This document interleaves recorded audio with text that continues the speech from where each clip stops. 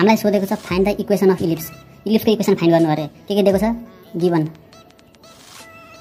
Distance between the two foci, दुईटा फोकसलाई foci भनेको is 8, त्यसको डिस्टेन्स दिएको रहेछ।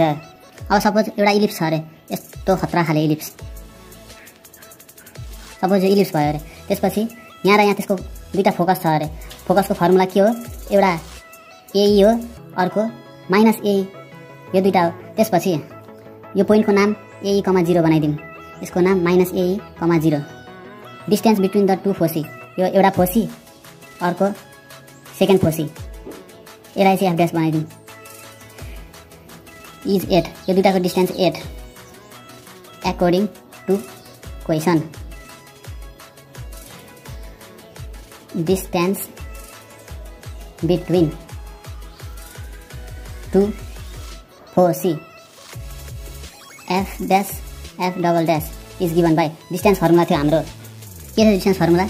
x2 minus x1 whole square plus y2 minus y1 को होल स्क्वायर थियो, इक्वल्स टु x2 भनेको x1 y1, x2 y2, यसलाई मानिदिउँ सपोज माइनस एई मानिदिउँ, minus x1 भनेको एई, यसको स्क्वायर प्लस दुइटै 0 छ, यो 0 स्क्वायर काम छैन त 0 को, यो भनेको माइनस 2 एई अनि होल स्क्वायर कति आयो?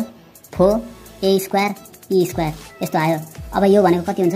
2AE इज 8 भनेपछि देयरफोर 2AE इक्वल्स टु 8, यो भनेको distance between two foci 8 8 8, 2AE equals to 8 और AE इक्वल्स टु 4, AE भनेको 4 आयो। सेमी-ल्याटस रेक्टम इज 6। अल्सो के दिएको छ? सेमी ल्याटस रेक्टम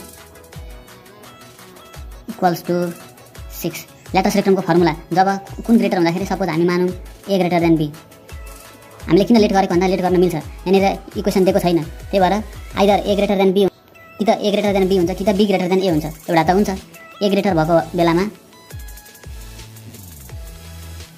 स्क्वायर, यो भनेको ल्याटस रेक्टम भयो।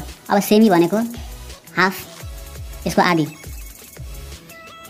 यो र यो cancel, be square equals to 6A, यो आयो। यहाँ र यहाँ कम्पेयर गर्नुपर्छ। अब हामीले यसलाई 1 मानौँ, यसलाई 2 मानौँ। सल्भिङ इक्वेसन 1, यसैलाई सल्भ गरौँ। ई भनेको इसेन्ट्रिसिटीको फर्मुला हालिदिउँ यहाँनिर, 1 माइनस ए ग्रेटर छ भने मुनिपट्टि ए स्क्वायर इक्वल्स टु 4 और ए इन्टु यो भनेको under route A square minus be square equals to 4, squaring both sides, squaring both sides नअट्न सक्छ फेरि।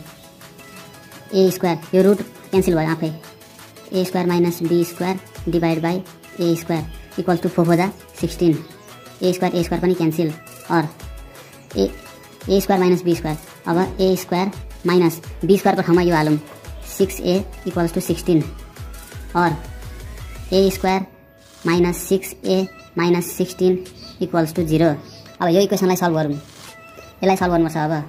और 16 को फ्याक्टर्सहरू हेरौँ एकचोटि। 16 2 8 जा 16, 2 4 जा 8, 2 2 जा 4, यहाँ 6 चाहिएको छ हामीलाई।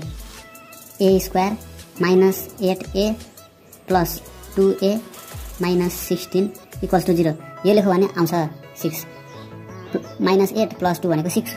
अब यसलाई यतापट्टि सल्भ गरौँ। अब यहाँबाट के आउने भयो? ए कमन ए माइनस 8 प्लस यहाँबाट 2 common A minus 8 equal to 0 और ए minus 8 A plus 2 equals to 0। अब आइदर ए इक्वल्स टु 8 और ए इक्वल्स टु माइनस 2, दुईटामा भ्यालु हालौँ। अब बी को भ्यालु कति हुने रहेछ त? Be square equals to 6A, 6 into 8, 8 6 जा 48। त्यस्तै बी स्क्वायर इक्वल्स टु यहाँनिर 6A हुँदाखेरि 6 इन्टु माइनस 2, यो भनेको 2 भ्यालु माइनस 2 भ्यालु। अब नेगेटिभ आयो यहाँनिर, यो नेगेटिभलाई नेग्लेक्ट, यो पोजिटिभलाई एक्सेप्ट। त्यसपछि ए equals to 8, be equals to, ओहो weight be square equals to 48, ए किन लेख्नु ए स्क्वायर चाहियो हामीलाई त ए square equal to 64 8 8 64 A square पनि आयो बी स्क्वायर पनि आयो अब find the equation of ellipse थाहा पाइदिनु equation of ellipse is given by x square by A square plus Y square by be square equals to 1 x square by 64 plus Y square by 48 equals to 1 अब यहाँबाट LCM लिनुपर्छ कसको LCM 64 र 48 को